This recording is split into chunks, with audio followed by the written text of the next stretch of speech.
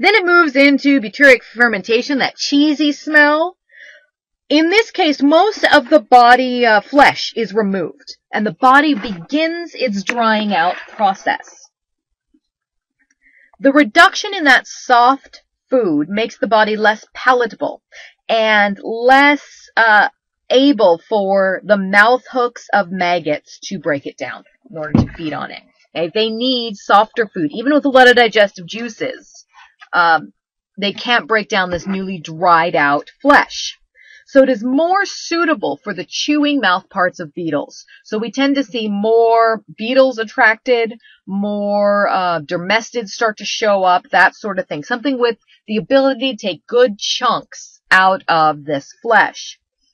The beetles, both the adults and the larvae, will feed on skin and on ligaments, so notoriously tough and stringy parts of the animal. The cheese fly is common. So, we talked about this has that nasty cheesy smell. There is a cheese fly or cheese skipper. It is very common during this stage of decomposition, and it will consume any remaining moist flesh at this stage. Okay, so it's the maggot.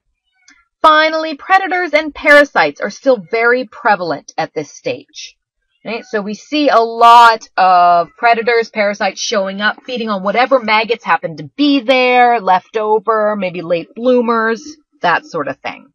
So here's a close-up of this particular stage. You can see we've got some big old third instar maggots here. They're starting to move. You can see sort of behind the head here, these are Rufophaces maggots. These are predators. You see them a big maggot mass. But you'll notice this isn't nearly as infested as that last picture. There's not a lot of different ages. It's all third instar. You don't see any new maggot mass or egg masses, anything of that, anything like that showing up here. Now, dry decay. Dry decay, the insect sears in dry decay are made up of insects that can feed on hair, dried skin, all that sort of stuff. They're what are attracted to this stage. These things include moths, they include mites, bacteria, dermestid beetles especially. So we don't get the huge maggot masses anymore. We don't get anything like that. We get it just covered with dermestids, with mites, with sometimes moths. Moths will tend to show up for some fatty content, and they will produce nests or whatever they can out of the hair left over. So this is what we tend to see during dry decay. So if here is a common moth that we see associated with dry bodies. We've got some good mites around here. These are dermestid beetles. This here is dermestid beetle frass. Remember, we talked about the dermestid beetles back several weeks ago now. And this is what is left over after a beetle has fed upon a drying or fed upon those drying bodily tissues. Okay. Finally, skeletonization. During skeletonization, there are no flesh. There is no flesh left on the body. It's just the bones that are left over, and we often see spent pupal casings. So by spent, I mean that they have it closed, either the flies themselves or the parasitoids that were feeding on the pupating flies. They have it closed. They've left it behind. There's no more insect activity at this point. Even the beetles have left. All of that flesh is come and gone, and it's just down to bacteria. So you'll see bacteria that is finishing up decomposing those skeletons. All right, now, these arthropod sears. So you can see that there are different insects attracted to different decomposition stages. It's one of the reasons, like I said, that we've been trying to characterize these different stages.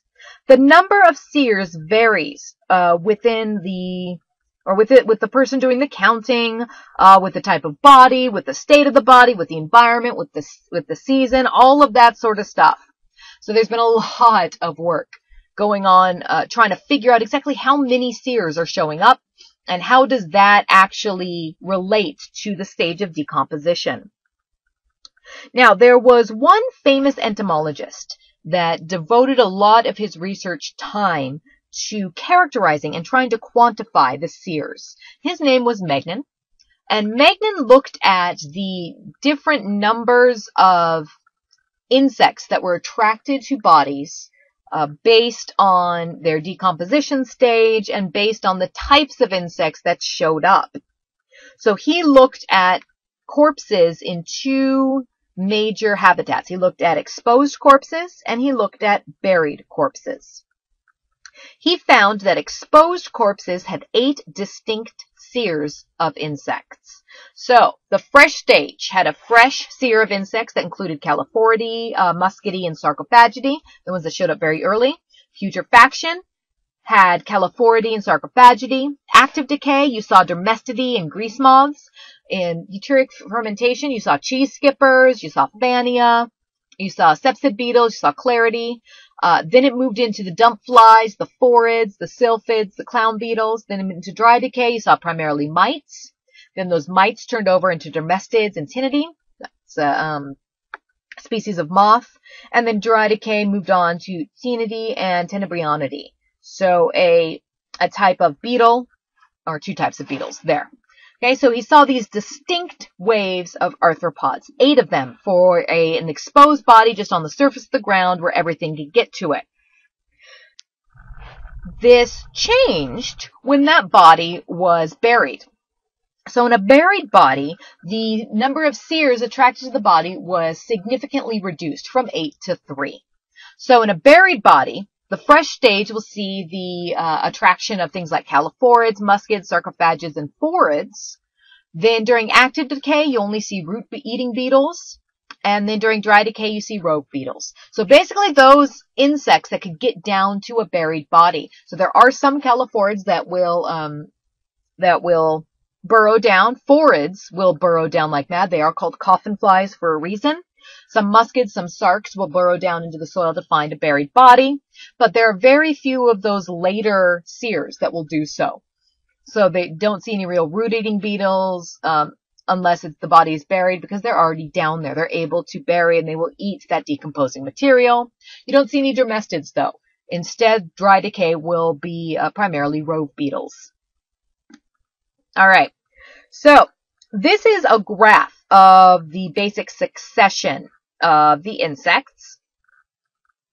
And in general, looks something, you see just general succession, looks something like this. You get caliphorids through the day 50 or so. Muscids will show up a little bit later. Phanids, sylphids, you can kind of get the general idea. And so this particular graph is comparing sheltered corpses versus unsheltered corpses.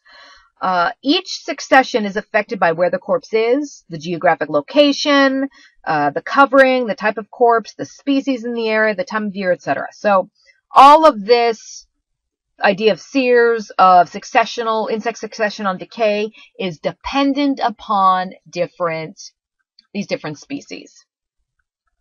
So knowing the general succession of insects on a corpse in a particular area enables the entomologist to extend the time of colonization, even if the primary colonizers have come and gone.